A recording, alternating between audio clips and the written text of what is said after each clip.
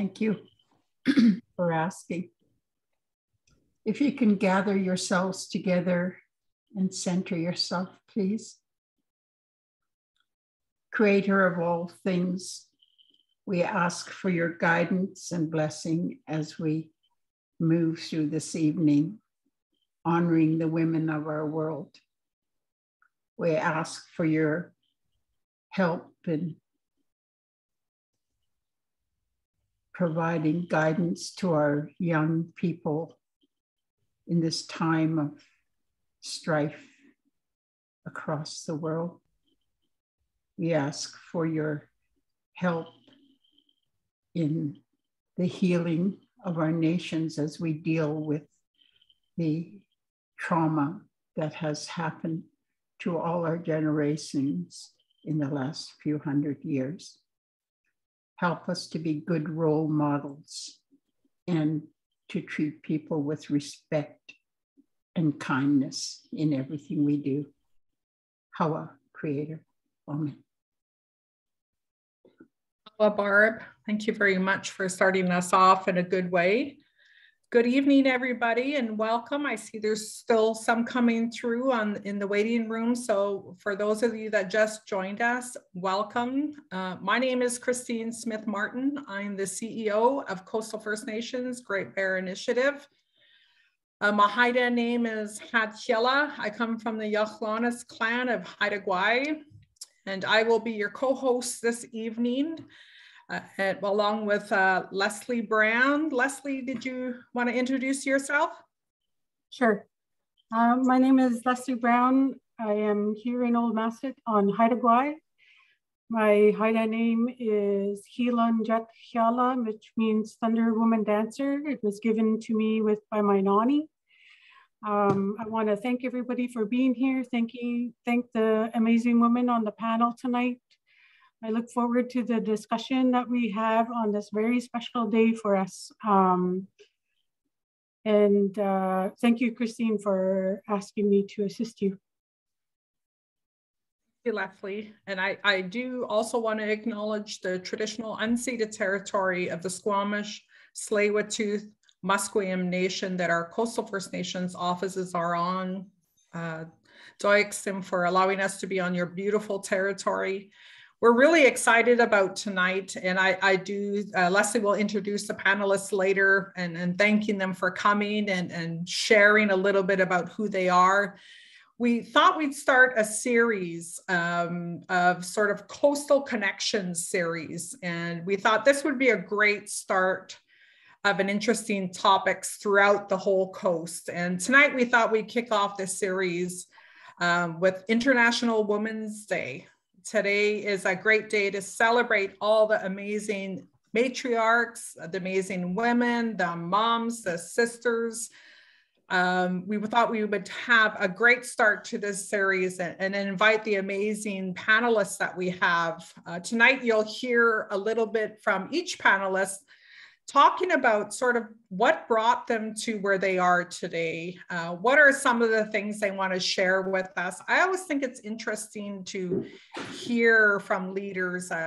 Sometimes we, especially with women, we share a lot more about who we have learned from, what areas are difficult for us, and some of the challenges that we've overcome. So tonight we'll get into all of those pieces, and we're very excited. So to kick it off, we wanted to share a video. It's a video of one of our panelists, Vanessa Ballas, that we thought we'd share tonight. So if I can ask Amber to share that video, that would be wonderful.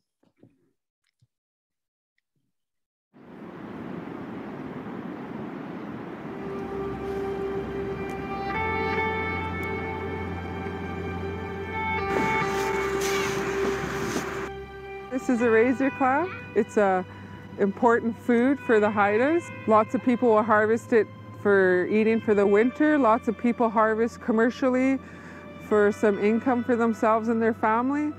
So it's important to keep it sustainable for generations to come.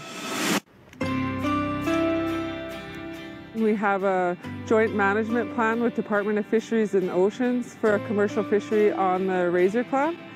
We harvest it at a sustainable level because of our involvement as the Council of the Haida Nation. We collect all the data, we analyze it, and come up with a commercial quota for the following years. So we can get an estimate of the biomass of the clam bed, and then we harvest at a 22% rate. So that's what we come up with the quota. Part of the management plan is we do have people monitoring the fishery. So our guys, our guardians, will come out and do a beach patrol, and then they'll go to the offloads at the cannery. So I just came out with my family today to dig some clams. It's important to me to be out here to teach my children how to harvest our traditional foods so that they can enjoy them like I did as a child.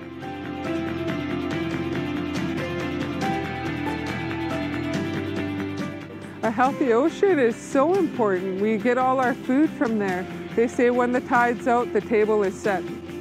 I couldn't imagine not be able to harvest our traditional foods. It would be a catastrophe. It's what we are. We've lived off the ocean from beginning of time.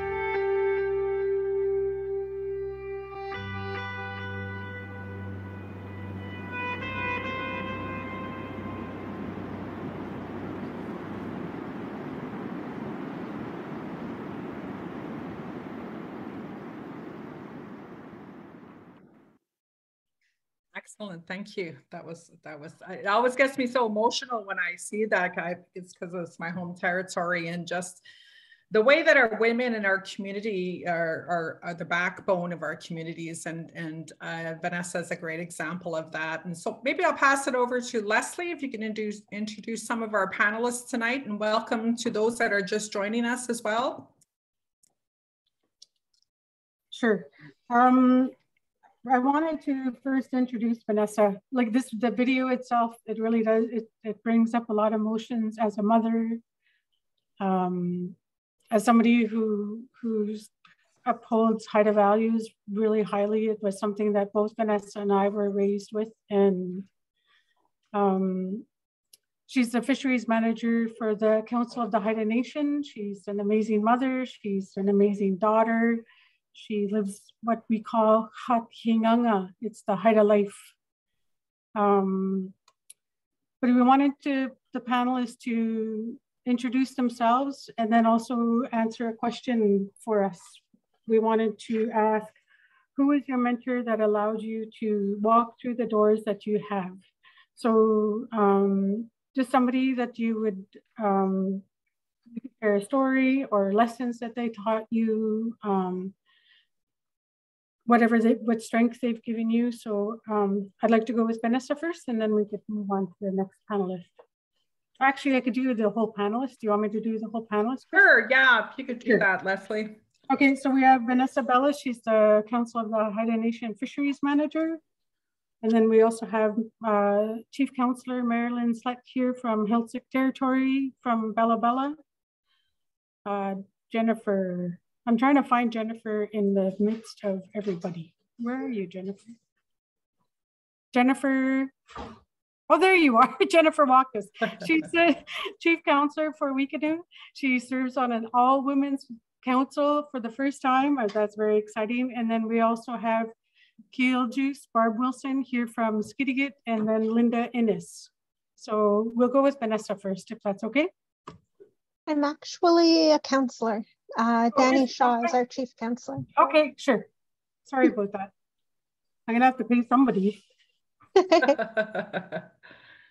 ahead, Vanessa. Good evening, everyone. Hello, Leslie, for the introduction. My name is Vanessa Bellis, and I'm the Program Manager for Haida Fisheries, Council of Haida Nation. My Haida name is Siakung Red Moon. It was given to me by my great Nani, Florence Davidson. It was her mother's name, so Isabella Eden Shaw's name. I feel very honored to be here this evening, International Women's Day. So Hawa for the invite. So who is my mentor? There's been so many in my life.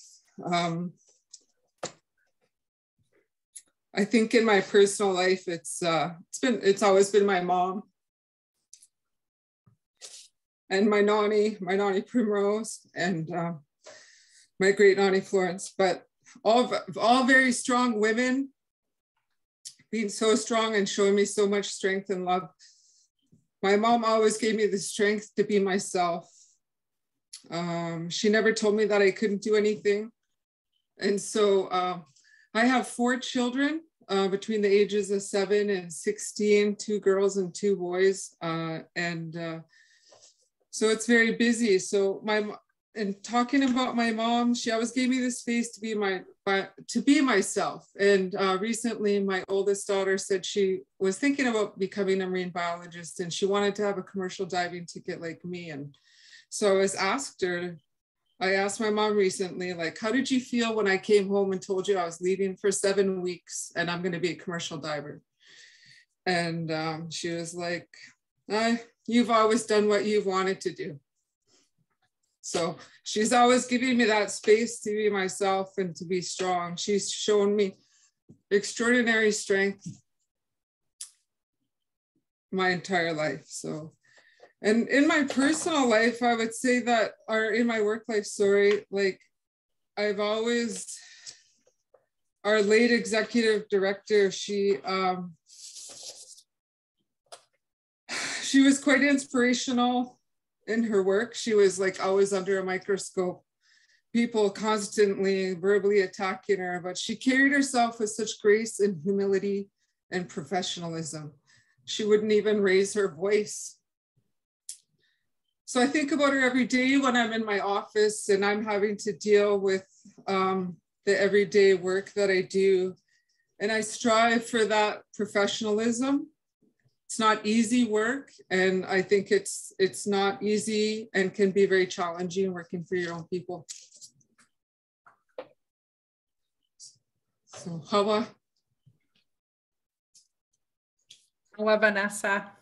That was, I wanted to share a little story about Vanessa. She's such an amazing person. We went to Haida Gwaii this last while with Rogers, and I was worried about my boots and, you know, me being me, I had these boots and jacket and everything. And there comes Vanessa in these amazing shoes. And she is just like on fire. She's pulling things up and her high heels. And I'm going, oh my gosh, I'm never complaining ever again. And you did it with such grace. And it was amazing to watch you. And my daughter even said that woman is amazing. So I just wanted to share that with you, Vanessa.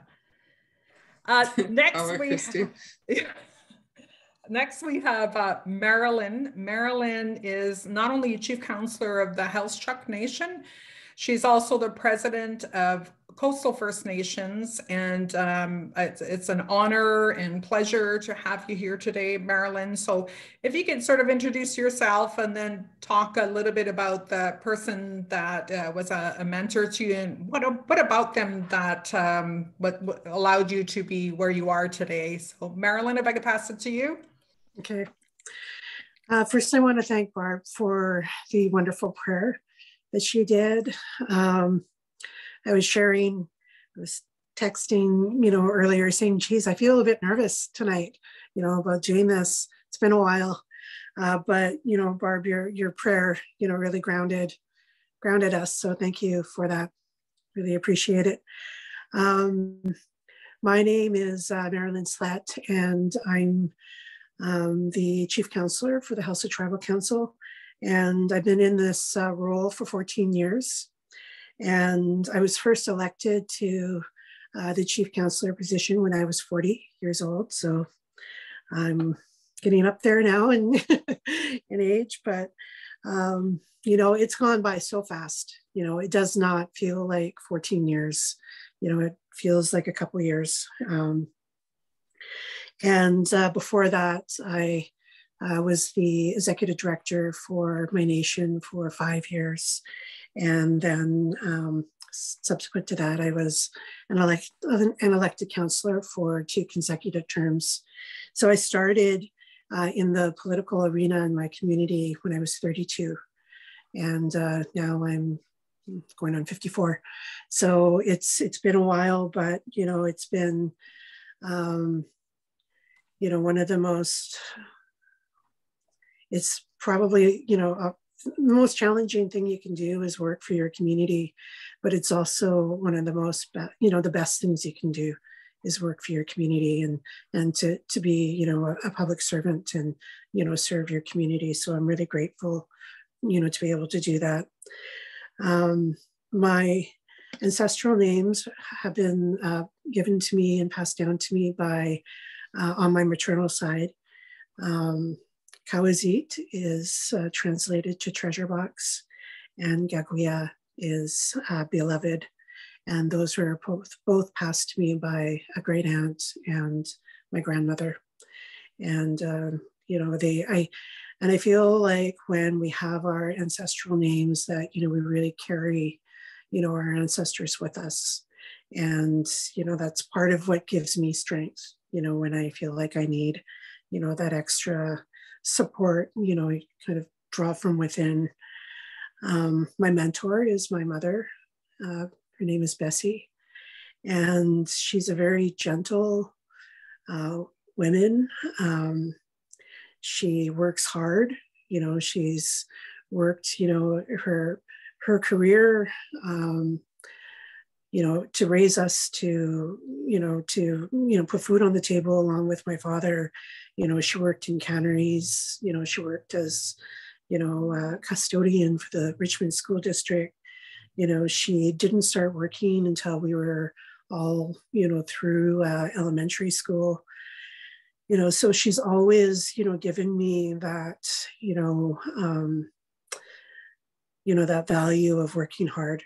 We have to work hard to, to pay our rent, to raise our families, to, be able to, enjoy the things that we have. So she's also very generous with everything that she does. She's a gift giver. She's always giving gifts to people in our community. And, and that's, she's got just a wonderful big heart. So I strive to be kind like my mother. I really, aspire to, to be that generous and to that and that kind. And always to be, she's always, shared with me and my siblings to be proud of ourselves, be proud to be Heiltsuk, to be proud, to be from Bella Bella, be proud of our family, be proud of our community. So that's my mom. And, she is always, gentle and in my corner. And, if I'm feeling, butterflies and anxiety, she, encourages me to, push past that, and do the work that needs to be done. Thank you. Marilyn, thank you for sharing that. Next, we'll go to Jennifer Walkus. It is amazing I just was telling everybody, I just heard today about all of your council and your chief councillor being all women. And really exciting. And I think it's a great tribute today at International Women's Day that you have a council that's all women and your chief councillor. So if I could have you introduce yourself, Jennifer, and tell us a little bit about yourself, and then we'll put up your mentor too as well, and you can tell us a little bit about that. So pass it over to you, Jennifer. Okay, my name is Jennifer Walkus. I'm from the Wuikinuxv Nation in Rivers Inlet.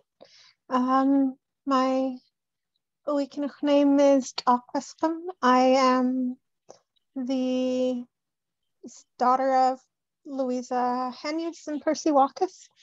And my mentors, I guess I'd have to say mentors, it would be my mom and my aunt, Evelyn Windsor. The two of them were very much sort of, I guess, of a type. They were both they knew what they wanted. They knew how they were going to get it. My aunt was much more,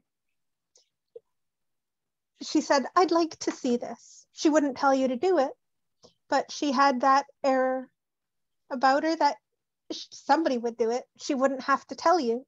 It would just get done. Didn't matter who it was. If you didn't do it, someone would tell you to do it. So, and my mom was just very much, I grew up, she was on council when I was a kid. She sent me to my aunt quite often for cultural teachings, and I went with my dad to get my start in stewardship. And so I wound up very much involved in my nation. I went in and out for university, college, high school. I spent half my time in Vancouver, half my time here, and I kept coming back. No matter how often I would leave, I would always come back. And that was something that was always drummed into us, that we have to be able to contribute. You don't take more than you need, and you give whatever you can in order to make life better for everybody else. And you stand up for what you need. Somebody else's opinion of you doesn't matter. And as long as you can look at yourself in the face in the morning and be confident that you've done the best of your ability, then you should be proud of yourself. And so I guess I took that into my life with me, and I've always just been a geeky kid. Like, I spend enough time reading that I used to apparently sit by the side of the road when I was a kid and talk to everybody who walked by going, read to me. So I just always had to know. And I keep doing that now. And so, yeah, it's one of my favorite things to do. And they both taught me that there's no dumb questions, and there's nothing wrong with not knowing the answer to a question. So you don't necessarily have to BS your way through it. That if you don't know the answer to the question, say, I don't know, but I can find out.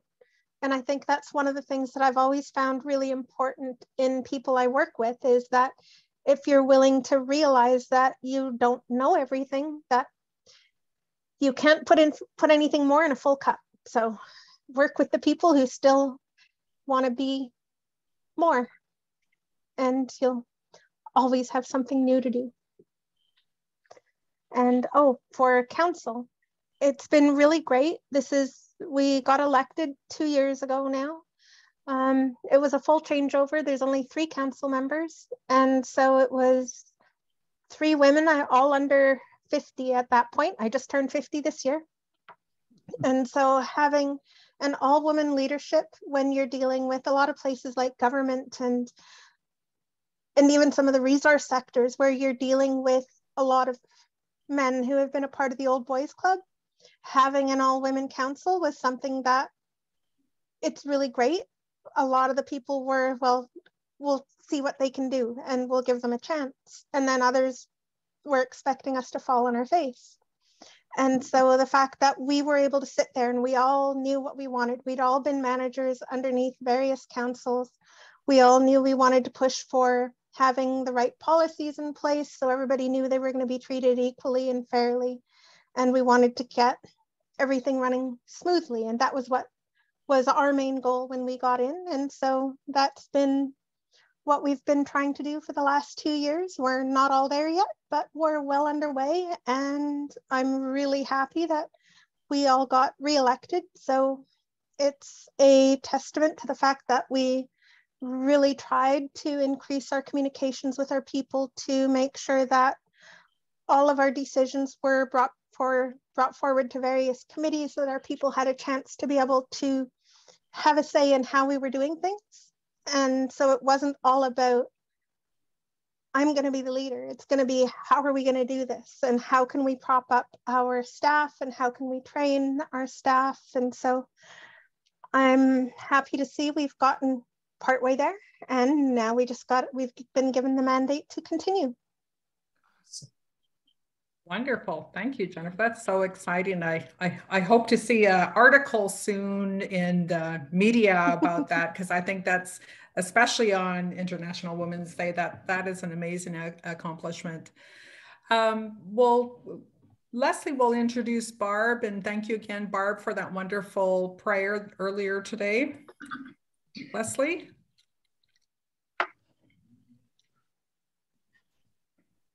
You're on mute, Leslie. Oh, you're on mute. That was a good dry run. At least I bring humor today. I bring humor. Okay, so we have Barb Wilson, Keel Juice. She's a Haida matriarch, scholar, educator, great-grandmother. Oh, we love our great-grandmothers. She's got her MA in education from SFU.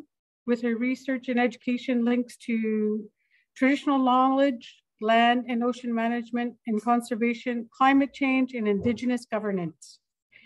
Her dream is to go back to Hawaii to learn traditional navigation and teach how to navigate the stars, clouds, and the birds. So Barb, if you could introduce yourself and your mentor, please. Hawa. Okay. Hawa Leslie. Ke'ildus Hanadaki Gaga. My Haida name is Ke'ildus, and it was given to me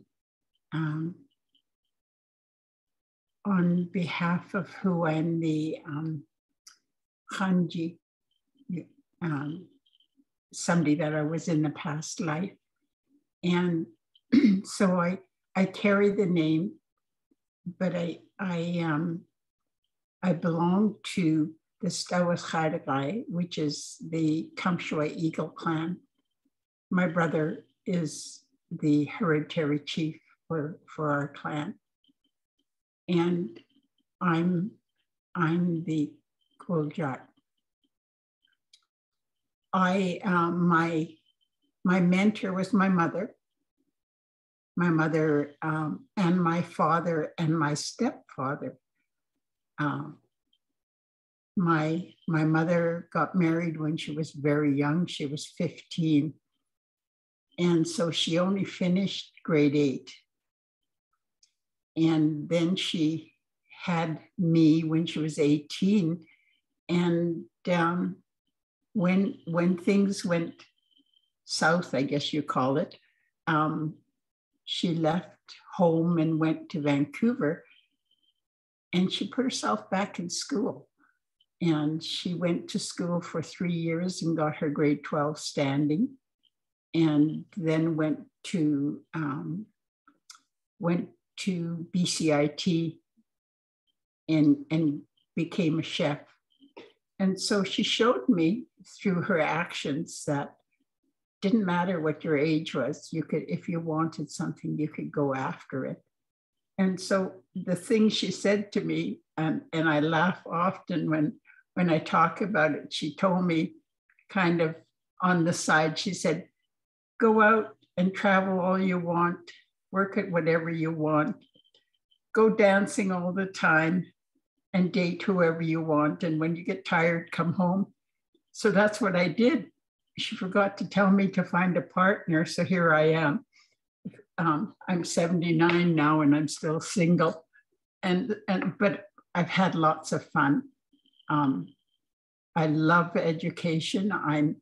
I teach at Simon Fraser, and I'm working with Vanessa and other people on putting together course content with UBC. And so for me, I wanted to be a scientist. And the closest, I guess, I'm going to get this time is working as a bridge between traditional knowledge and science. So that's what I do very effectively. I work with the Himas in Central Coast, the Hatwea on Vancouver Island on the West Coast, and the Kilsly here on Haida Gwaii. And so I very much enjoy the challenge. And as Leslie mentioned, I'm now working with the Polynesian Voyaging Society to pave the way, I hope, for them to travel from Tacoma north through all our waters. And so I'm going to be getting hold of all the different nations and hopefully getting permission for them to travel through the waters and work on protocol with them and put together their plan. So that's, and then I'm working on, at the same time, I'm working on a healing, I call it healing with the knowledge of our Kunisi, our ancestors. So looking at canoes and all that, and hopefully finding a way to heal the transgenerational or intergenerational woundedness that we all suffer from as a result of the laws that have been put on us. So that's my dream right there, is to help do that. And I hope that eventually we'll be able to share all that knowledge and do it in a good way. So Hawa, Christine, Leslie, everybody, I'm thrilled to be here with you. If somebody had told me yesterday that this was going to happen, I wouldn't have believed them, but here we are. So Hawa. For your wonderful words. Thank you very much. I need you to put up my picture of my mom and my stepdad. Is it there? Just for a minute. Oh, yes. Sorry about that. Amber, is that there? No, I'm sorry, Barbara. It didn't come through the email. Okay, that's fine. That's okay. Thank you. We'll try again just before the end. So we have a half an hour. Maybe we can try to figure it out and put it at the very end. Well, thank you, Barbara. Maybe I didn't send it properly. I'm always challenged when it comes to this beast. How Barb. Next, I'd like to introduce Chief Linda Innes, and she is the first female chief councillor of the Gitxaala Nation. And she was growing up in her community. She has always been motivated to be a part of positive change. Chief Innes brings in, I think this one says a diploma, but I'm pretty sure that she's has her bachelor's now. I remember seeing that on Facebook, but she has her education in business administration and social work that she brings to her position as a chief councillor. So please welcome Linda. And Linda, if you could introduce yourself and perhaps share with us who was your mentor that allowed you to be in that place, the place that you are in now. Thank you, Christine, for that wonderful introduction, and happy International Women's Day to each and every one of you. I'm honored to be here with you as your guest today. I am speaking from our traditional territory of the Gitxaala Nation, Gitlamon, people of the saltwater. So yeah, it's great to be here. For myself, you know, like you mentioned a bit of my educational background, I have a wealth of education. I consider myself a lifelong learner.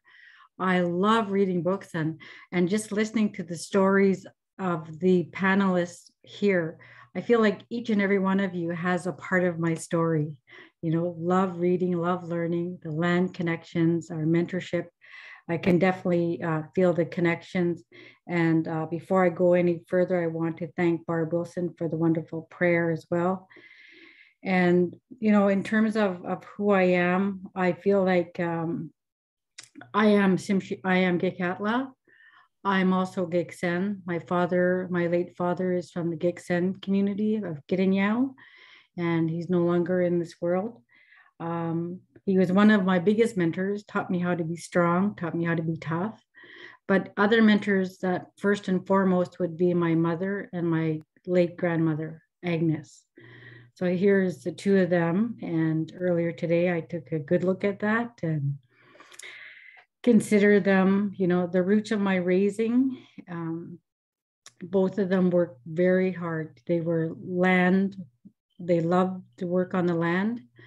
When my mother was a young girl, she was unfortunately taken away to the Indian residential school. And by luck, I believe it was in Alert Bay that Indian residential school burnt down. So she was actually sent back home. And she said her saving grace was that her parents took her right back out on the land. They reintroduced her to the language, and she has not stopped ever since.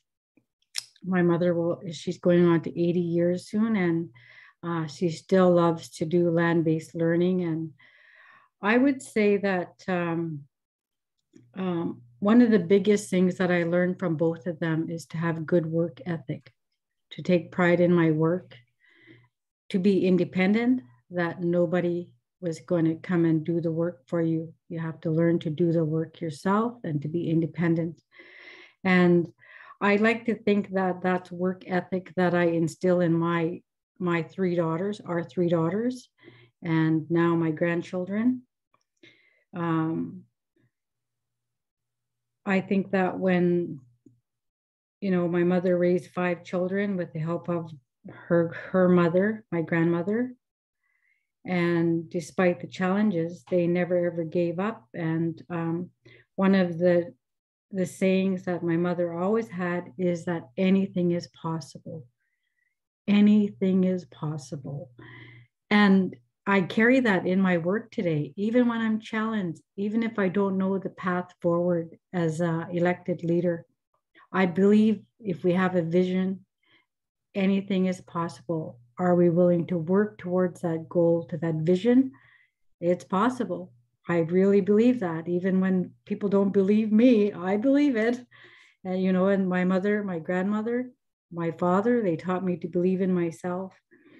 And, we were faced with all the issues around colonization. We were faced with challenges of poverty, child welfare issues. But, my mother, she never let us go. She would stand her ground when the ministry would show up at her door. And I still remember that to this day. And I actually thanked her for that last week, for standing her ground, because I was old enough to remember. And, she said, I'm doing everything that I need to do right as a mother, raising my children. So she's always been, through her action, she taught me how to stand up for myself, to stand my ground, and definitely been my biggest inspiration. And I love her dearly for that. Thank you for listening to my story.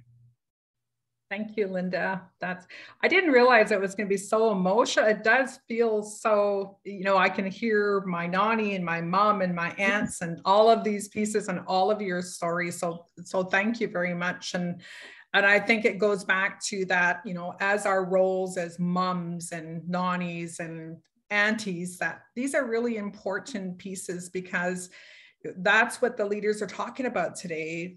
Family has taken time to instill all of these within them. So I think it's such a great testament. And thank you all for sharing that. And I think we'll go into sort of some questions, and we have a couple of questions that we have, and maybe we'll start off with one question. And I think it's probably focused for the women chief councillors, and then we'll have one for councillors. Close to 1 in 5 chiefs in First Nations communities are women. So knowing that statistic, what has been your biggest challenge to be an Indigenous woman chief or leader?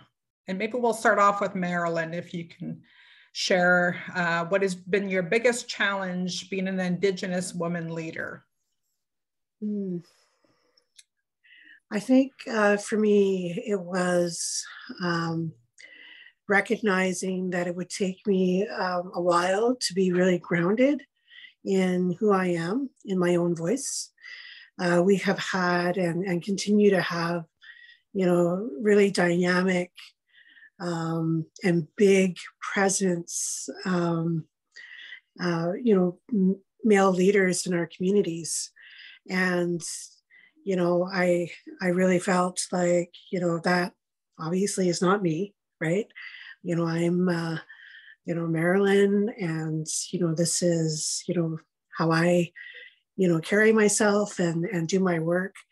So it took me a while to feel grounded in my own leadership, and recognizing that that was okay, to get grounded and that sort of thing. So yeah, I think that was, one of the things, for me, and, definitely, just, asking, for advice. And, I have, professional mentors, that I've, had, in my career, and others that have been personal, so I think that the key is really, ground yourself, be confident.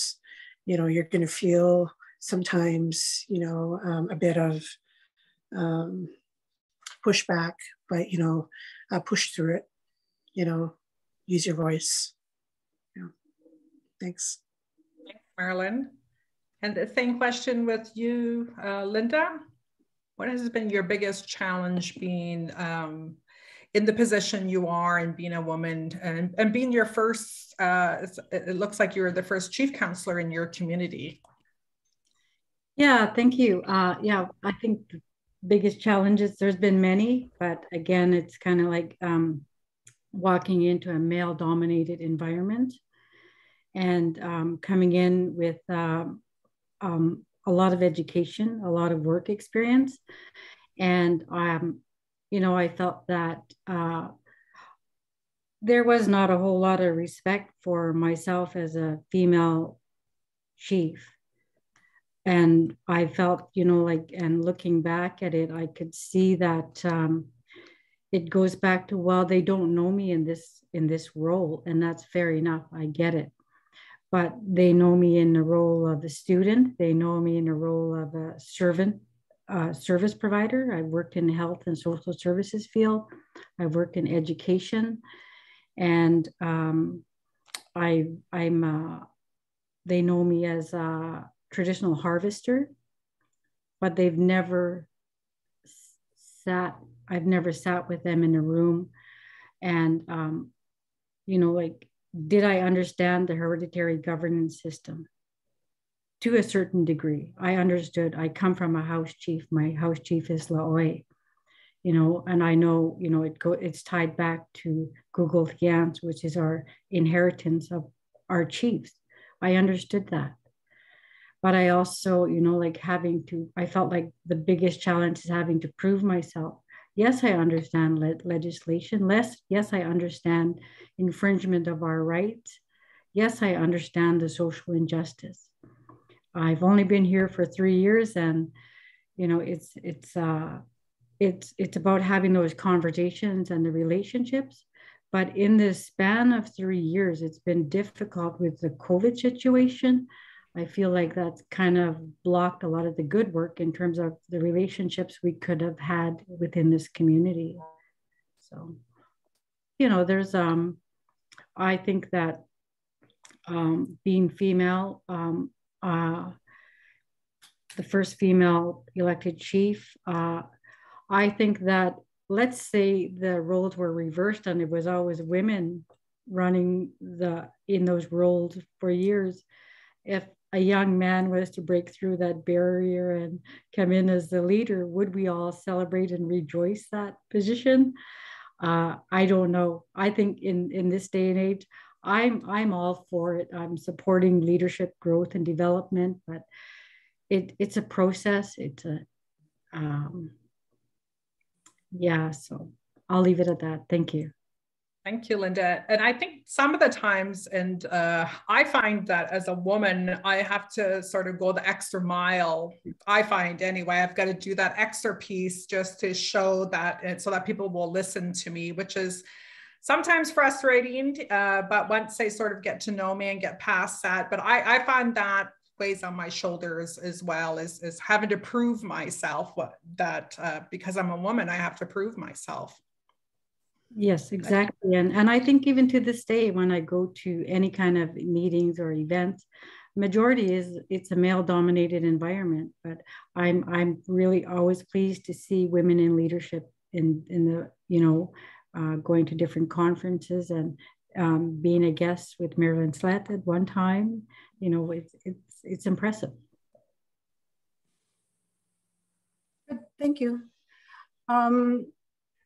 I was asked once, what do we do in our spare time? And I was like, what spare time? We're saving languages for food harvesting for the winter. And then we have to plan the potlatches. And then we also have to raise children, bring them to soccer games. And then I was also asked once about what is my hobby? And I didn't realize I actually had hobbies because I have learned to weave, and I feel like that's a responsibility and not a hobby. But I enjoy fishing, and I feel like that helps me reconnect to myself, have that, it's almost like a meditative thing. So I wanted to ask a couple of their ladies, Jennifer and Vanessa, what are the ways that you stay grounded and take care of yourself? Vanessa?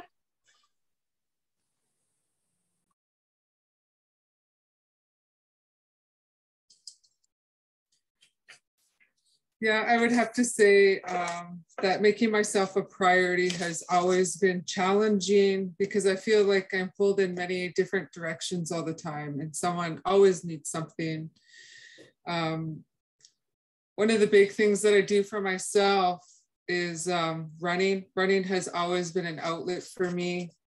I've run many full marathons, half marathons, 10Ks. I like to stay active.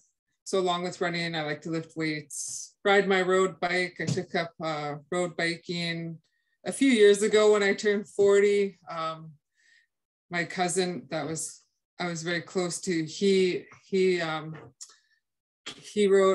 many road bikes, and I finally I said, oh, I want to ride a bike. I really want one. And I don't think he thought I was serious, and that I saved up, and he said he would shop for one for me. So I do road biking. Another thing that really grounds me after a long, stressful day in my office is I go home and cook dinner for my family. I think that's something that the love for cooking has been passed down from like our great Nani, and just like my great Nani, she cooked until she was baking sourdough bread when she was 99 years old, like 2 or 3 weeks before she passed away. And it was the first time she'd ever made it. And she'd called my mom and she said, come and get some. It was the first time that she had made it. And she was laughing at the big mess in her kitchen, and she'd made fresh jam for it. And so like cooking has always been an outlet. My Nani was very, very good cook and baker, and very always working hard. So getting me grounded is also like working on traditional foods, whether I'm canning fish or picking berries or at the beach with my kids digging. Those kind of things always make me feel like myself. And so now in working out and running, like that's always been a huge outlet. My oldest daughter and I run and work out together a lot and keep each other motivated. And I think it's just been very helpful, especially during COVID, like living in a pandemic for the last 2 years, it's been tough. And so to keep calm and keep strong for our families, so you don't show your children that you're scared or you're worried, or, that let's just live our lives and live our lives to the best we can. So yeah, being active and cooking and harvesting and just being with family too has always kept me grounded.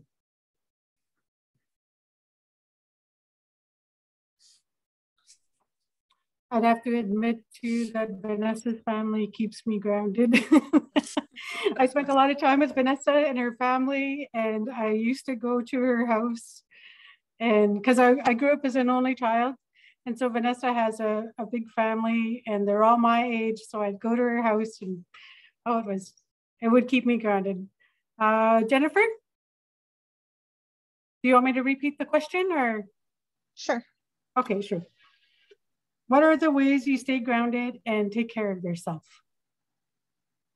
I actually suffer from depression. I always have, or at least for the last 10, 15 years or so. So a lot of it is learning how to manage that. And so I read a lot. I've always liked to read. So for me, that's just always been me. But I like to get out and garden. It's taking care of something. I like to spend a lot of time crafting. It keeps me busy with my hands, busy in my head, and you get to see something at the end. And this has been the really hardest part. What I usually like to do is I like to hang out with friends' kids. And in COVID times, I'm everybody's favorite auntie. because I'm the one who gets to have fun. I don't have to do the rules. I don't have to do the responsibilities. I just play with the kids and let them go home once they're tired and cranky. And so a lot of that is, and COVID has been really hard for that. And so finding new ways to handle depression in COVID times has been, I find gardening does a lot of the same things. Like I get to be out in the sun, or else I get to be, we have a greenhouse, so in undercover, even if it's raining or windy, which it is here almost all the time. And so finding ways to help things grow, to help things change, and to learn something new, because up until COVID, I really hadn't been gardening. So it's one of my new coping strategies besides all of my crafting, because we do potlatch a fair amount. And so there's all of the crafting that needs to get done for that. But I'm, as someone had said earlier, I'm never sure whether to call that a hobby or if that's just another one of the things that I have to do every day. So yeah, that's me. Thank you, Jennifer. I was thinking about the question for Barb, and you know, I remember asking my nanny this question, and maybe if you can share a picture of my nanny before we go to Barb, Amber. This is my nanny. Her name was Lavina White, and my nanny was a phenomenal woman, and she was I think the first and only woman president of the Council of Haida Nation. And whenever there is a dispute with our people anywhere in the province, my nanny would pack everything up, all her high heels, her really beautiful clothes, and head to wherever the fight was at that time to provide support.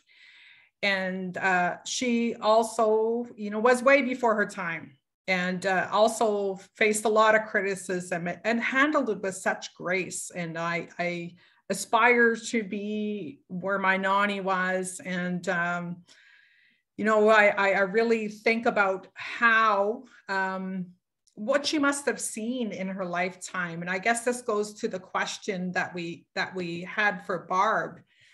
And just sort of getting a good understanding, Barb, of in your lifetime, you must have seen a lot of progress in the gender equity life in your lifetime. So I'm wondering if you can share with us sort of what you've observed and during your time, and how is it different now than it was before?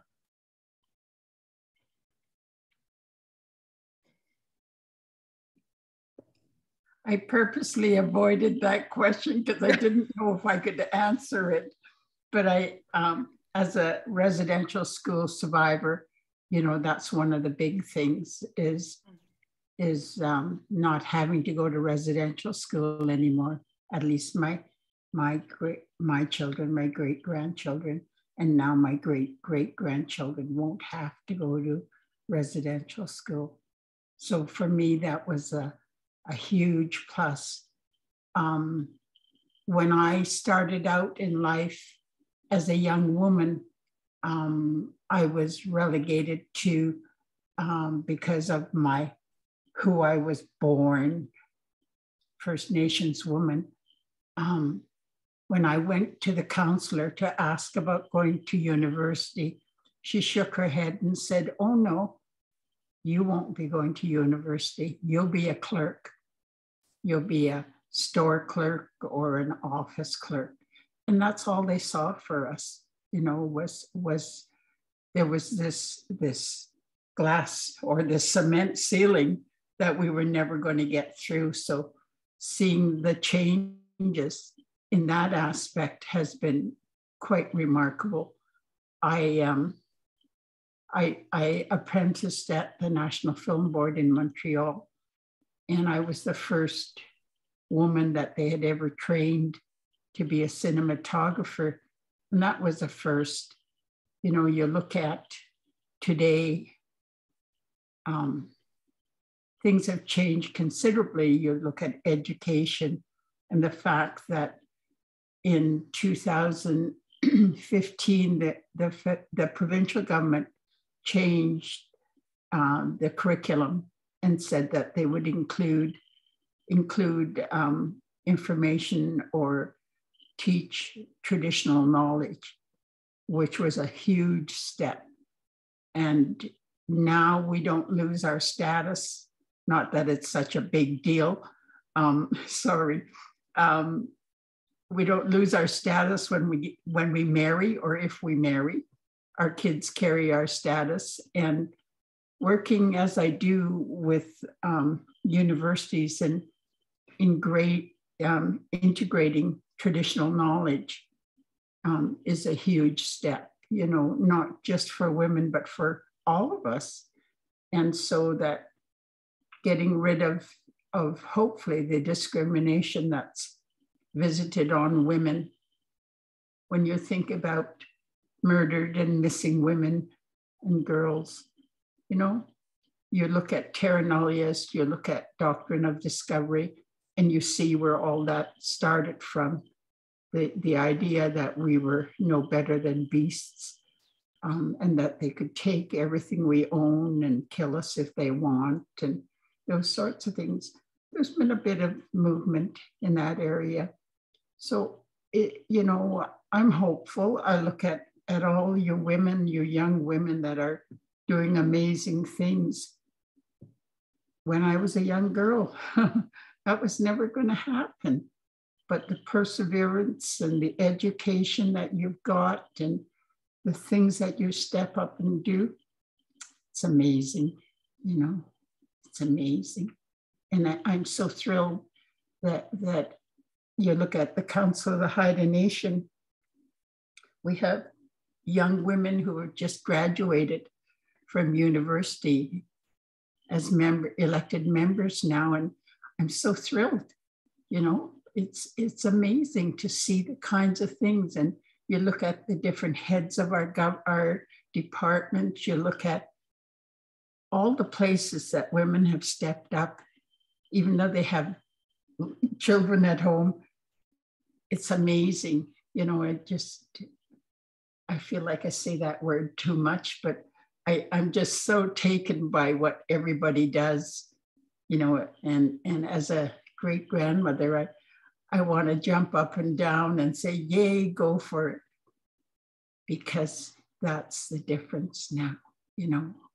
Our women fill that space really well, because you think of the children, you think about the people behind us that need care and need to learn all these things.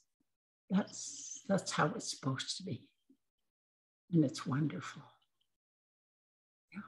How, Christy? Barb, that is amazing. And I agree. All of these women and all the women out there, we not only do our work, our job, then we go home and take care of our family, and then we take care of our community, and we do all of these things while juggling. I remember my son came to work with me one time. He just wanted to hang out with me all day, but I ended up by 2 o'clock, he was like, I'm exhausted, Mom. This is like, I'm going to go home because this is exhausting.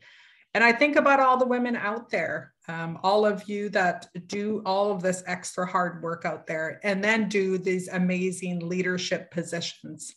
I think Leslie had one more question for the panelists. Oh, go ahead, Barb. I just want to say one thing, Christine. Your Nani, when she ran and became the president of the Council of the Haida Nation, I was actually her vice president. Oh, her and I ran together. We got elected in Masset, and it annoyed a few people. That's all I'm going to say about it. Wow, thank you for sharing that. Oh, that's emotional. That is amazing. And I think those are the stories we share with our next generation. Hawa. Yeah, Hawa. So I think I wanted to do one round for all the panelists, just to share one little like tidbit of advice, one quick sentence. We have like Keel Juice was saying, you know, there's a lot of younger women stepping into your shoes. And I feel like it was the few women. Are you able to share my picture, Amber? As a young woman, there was very few women I felt like that had that space and held that space for people like me who wanted to go to education. There was a lot of men encouraging me, but there was very few women in those offices. And this is my mentor for probably, I didn't actually start working with her until I was a rep for Council of the Haida Nation, but just witnessing her work, witnessing the space she kept, witnessing everything that she represented for our community. I probably didn't actually have a conversation with her until I was in my late 30s, but this is the hereditary chief, and also she was the executive director for the Council of the Haida Nation. We lost her a few years ago. It was very sudden, but her chief name is Tauga Hala Lega, and she was the hereditary chief for Mama and Gitxaala here in Auklage. So she progressed. I watched her progress through the years, and I think she held really good safe place for me to continue growing in my career, and just being able to have somebody like that to hold that space for me. I think all of you guys do that just by being you, right? Because that's what she did with me. So if you guys have like any tidbit advice, a quick sentence, we're getting really close on time. I really think it's almost like a womanly thing to do, to have a big, huge conversation in an hour and kick butt at it. So if you have any advice, we can start. I could see it goes Vanessa, Jennifer, Marilyn, Linda, and Keel Juice on my screen. So if we could go in that order, and then we'll do with Christine with the closing remarks. So Vanessa. Hello, Leslie. I thought it was going to be quite challenging to have a group of panelists be done in an hour. I thought we might need at least 3, especially on International Women's Day. Right. So, and I just want to say International Women's Day was very near and dear to my Auntie Merle's heart. I feel her with us. She would have been the first one signed on and cheering for all of us and empowering all of us. So my advice is to believe in yourself, in your strengths, and hang around with like-minded people, make connections with individuals. Also, don't be afraid to stand out and be different. You don't have to follow mainstream and do things because everyone else is doing it. I think it's just, for me, it's empowering our youth, and, you know, they're coming back with their education, and we need to make places for them in our organizations. And we have a new marine biologist in Haida Fisheries, and it's like, I'm going to empower you. I'm going to stand with you. I like the breath of fresh air. She's putting in new projects and, you know, moving them into modern times for us, projects that needed new life. And so I think that is one of the main things we need to do, is to empower our youth. So hello everyone, it's been an honor, and I have to say that, like, I don't think it was fair at the beginning because I was so emotional from watching the video that I shouldn't say fair, but just it made me very emotional watch the video myself, and 3 of my 4 kids with me out at the beach doing just something that we do, like harvest off the land. And so I do feel very honored to be here. So big hawa to all of you, and I wish you all well. Hello, Vanessa. Jennifer? I think my piece of advice is don't let anyone else tell you what you can do as either a First Nations person, as a woman, as someone who is involved in First Nations governance, because a lot of the time people are indoctrinated into one way of thinking or the other. If someone tells you that you can't do this because of these reasons, just look for the other options for how you can do it, because quite often the only reason people don't think they can do it is because everybody has told them that they can. And one of the things that working with Western science and traditional ecological knowledge is learning that when we're too ingrained in one way of thinking, we don't see where the overlaps are, and then things fall between the cracks between those overlaps. That really anything is possible as long as you're able to work at it, and as long as it's something that you're passionate about. If you're not passionate about it, then you won't put in the same kind of effort that you would. So if you aren't passionate about what you're doing, find what you're passionate about doing and do that. Because honestly, being happy at what you're doing makes it so much easier to get up out of bed every morning than trying to do something because it pays well, or trying to do something because so-and-so wanted you to do that. Just find what you're interested in and live that. Awesome. How Marilyn?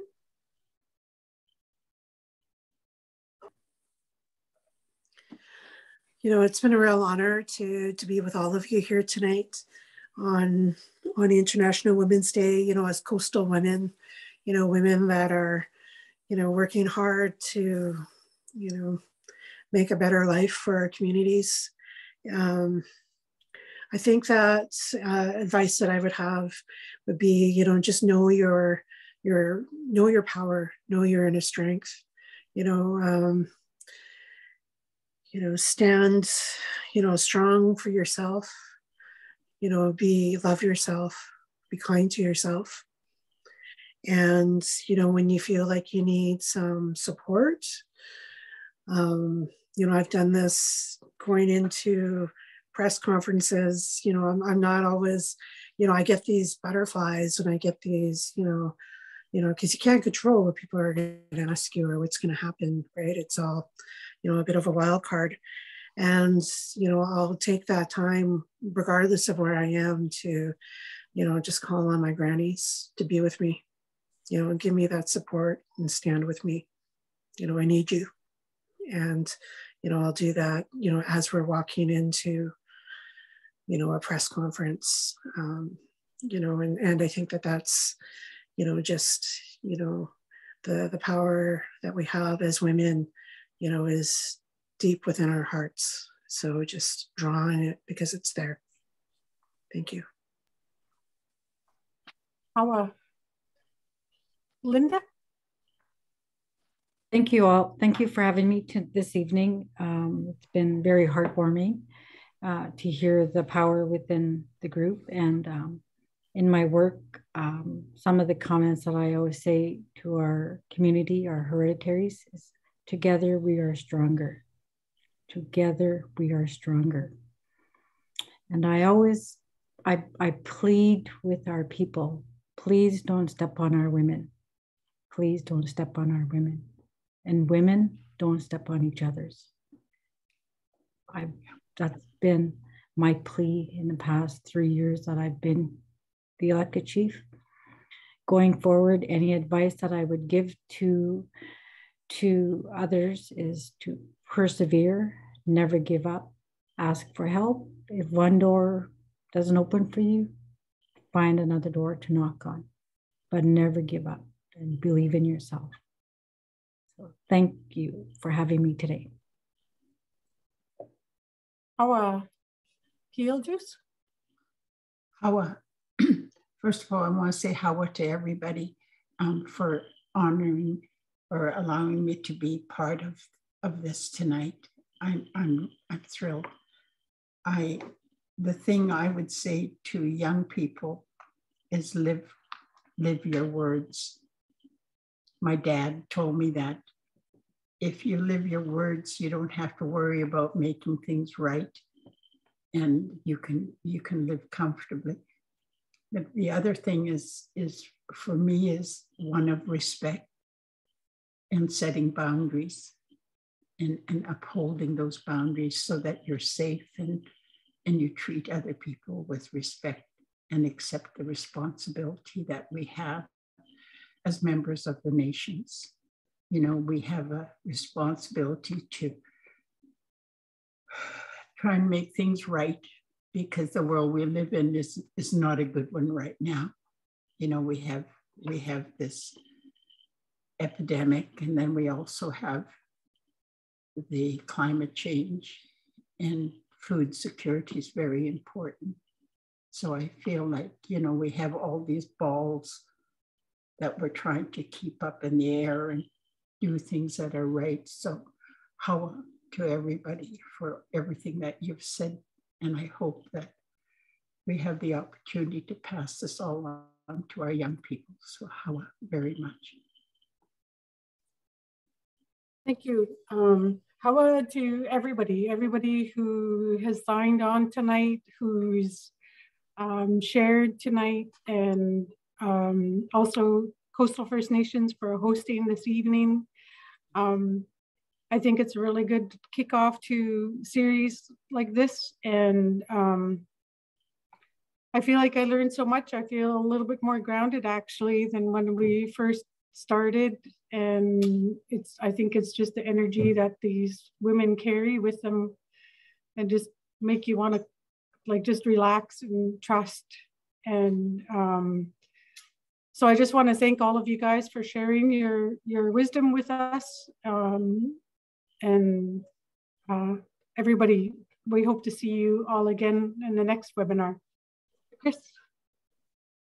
Yeah, how to everybody, and especially to Leslie, my co-host. I phoned her 2 days ago and said, Leslie, can you please help me?